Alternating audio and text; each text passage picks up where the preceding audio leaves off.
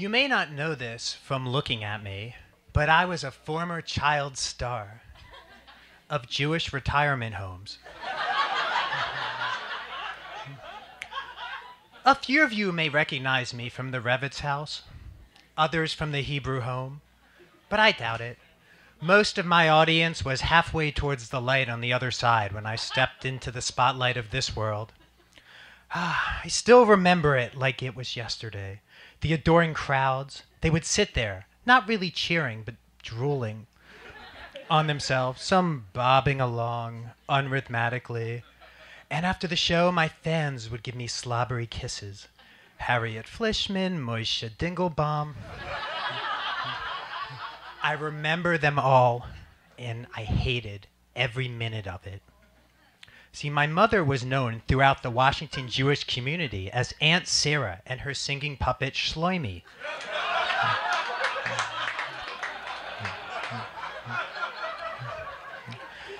She cut a record with him. She set up a hotline called Dial a Shloimi at the Chabad house. And she had big dreams for her 4 sons, too. Little setbacks like our complete disinterest in theater, singing, or dancing, or any natural talent whatsoever was not going to stand in her way. She entertained fantasies of her boys forming a musical group and touring. She used to play videos of a group of brothers from the 40s who would travel across the country singing hits like "We Just Travel Along," singing our song, "Side by Side." Now, I don't want you to think that my mother was one of those stage moms, but because she wasn't. But I think she saw what she wanted to see. And in our complete failure as performers, she saw diamonds. Diamonds that just needed to be polished before they could move away onto bigger stages. She also saw a greater purpose. See, she was the child of Holocaust survivors. And she would be sticking it to Hitler for good. We weren't just living and surviving, we were celebrating the Jewish spirit on stage. I would complain, "Mom, I don't want to do this stupid, dumb show." And she would look me in the eye and say, "Do you know why we're doing this? Because Hitler tried to kill us, and a few of us survived."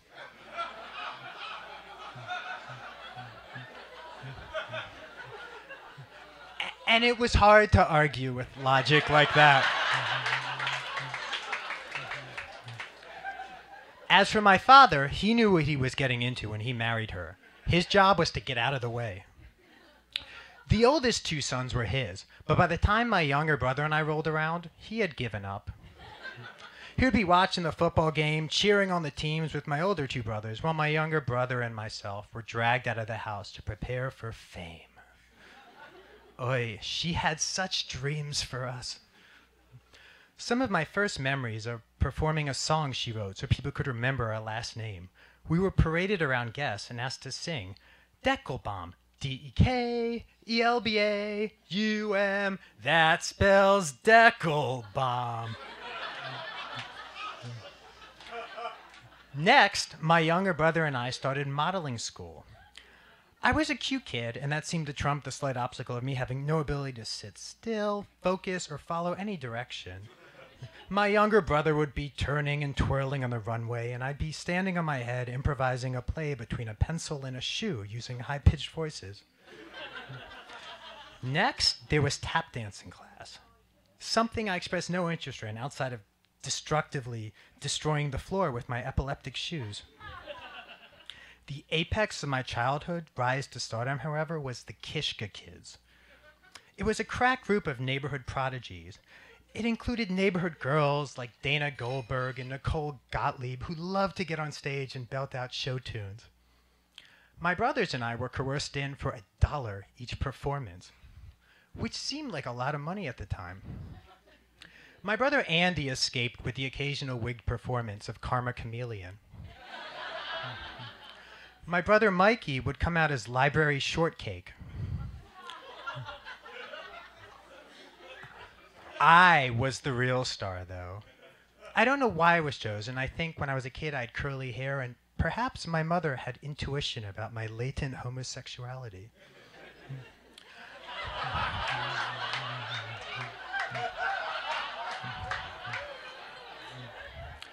My most popular act in our vaudeville show for the elderly was me coming out dressed as Curly Temple.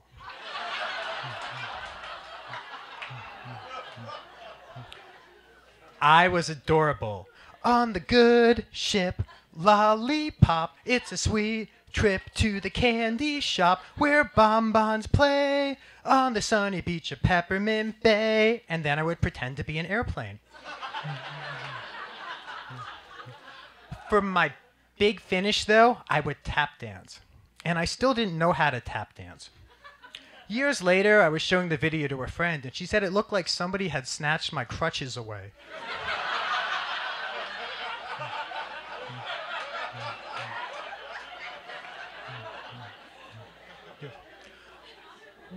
We would perform other stories, too. Tales of my mom's puppet, Shloimi, trying to build a hut out of branches for Sukkot. The quest to destroy unleavened bread in time for Passover. And the epic journey to Menorah Land to find the magic dreidel. I fought back bitterly and rebelled in my own ways. Some shows I refused to come out of the bathroom. I constantly turned my back to the audience, and I spoke into the curtain and threw temper tantrums. And I upped my daily take to $5. Finally, as I got older, less adorable, and more hairy, the show slowed. My high-pitched voice deepened slightly to my current high-pitched voice.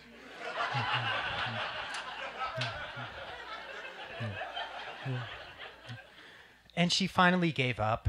My mother became a solo act and expanded her puppet repertoire to include Nasty Norman and Shloimi's sister, Knadel.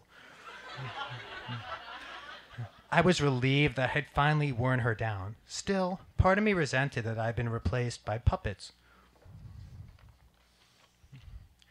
I think she privately held on to her dreams for years that I would come back to be a star. I would find some old Yiddish songbook and something would click. My inner Streisand would awaken.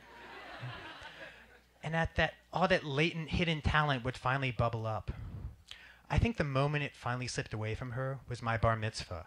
Everything was planned, the candle lighting, the songs, the terrible speech, and her musical interludes. But I had my one tiny victory. In between the Hora and the Chava Nagila Chava, I insisted that the DJ play my favorite song. 18 in life, you got it. 18 in life to go. Your crime is time, and it's 18 in life to go.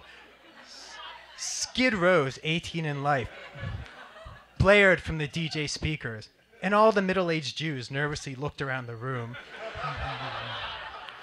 turning their eyes to the heavens and pleading to Hashem to finally end Sebastian Bach's wail. And my mom, she finally realized that I had gone my own way. Years later, though, I did finally come back, but on my own terms. I had discovered a love of improv comedy after college and was getting ready to put on our first show at the Black Cat. I was terrified, but I invited my parents anyway. I was frantically doing shots before the show, trying to do anything I could to calm my nerves when my Jewish mother showed up. She offered me a lunch bag, explaining that there were 2 sandwiches inside. One had mayonnaise and one didn't, and there were also 2 pickles. Yeah. I took it and I put it behind the stage. I wasn't going to give up my buzz. But when we finally went up and I opened my mouth for the first time in front of a crowd in years, I finally understood what she was all about. Leon Dekelbaum.